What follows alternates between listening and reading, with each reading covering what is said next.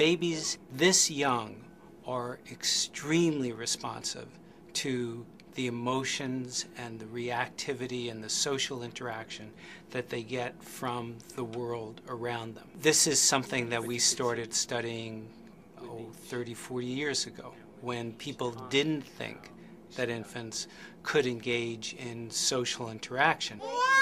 In the still face experiment, what the mother did was she sits down and she's playing with her baby who's about a year of age. Oh, my good girl. Oh. And she gives a greeting to the baby gives a greeting back to her. Yeah.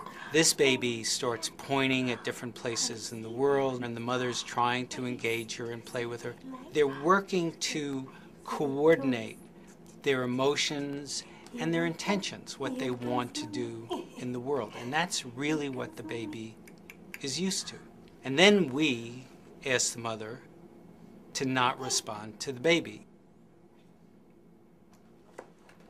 The baby very quickly picks up on this, and then she uses all of her abilities to try and get the mother back. She smiles at the mother. She points because she's used to the mother looking where she points. The baby puts both hands up in front of her and says, "What's happening here?"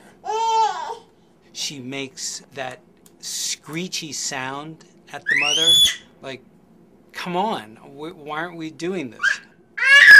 Even in this 2 minutes, when they don't get the normal reaction, they react with negative emotions, they turn away, they feel the stress of it, they actually may lose control of their posture because of the stress that they're experiencing. Okay. I'm here. And what are you doing?